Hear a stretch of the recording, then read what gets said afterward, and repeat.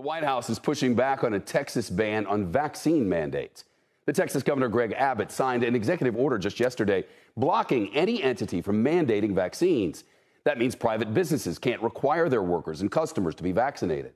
The White House calling the move political. I think it's pretty clear when you make a choice that's against all public health information and data out there, it's not based on what is in the interest of the people you are governing. It's perhaps in the interest of your own politics. President Biden has been pushing businesses across the country to require vaccinations for workers. Governor Abbott in Texas accused the administration of bullying private companies into those mandates.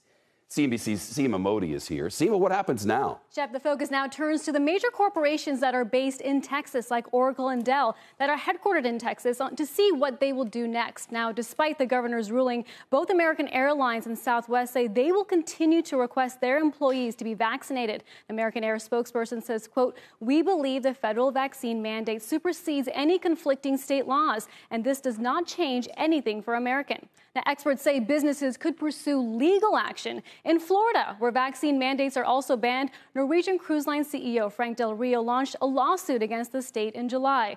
The legal fight put Del Rio against Governor Ron DeSantis, a rising Republican star. Del Rio's argument? It's not safe to cruise without requiring all crew and passengers to be vaccinated. A federal judge bought it and granted the cruise line a preliminary court injunction. We felt a sincere obligation to protect our guests, our crew, the communities we visit. We're in the hospitality business. That's job one, to keep everyone safe. Florida is challenging the decision. Now, Norwegian is not the only business to take action in the wake of new legislation.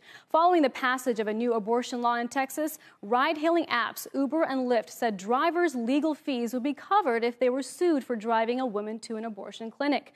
There was a time when CEOs shied away from politics, but with society becoming more politically charged, companies are increasingly taking a stand on certain issues, especially when it impacts their employees and customers. Yep, when the businesses get involved, it seems to make changes. Seema, thanks very much.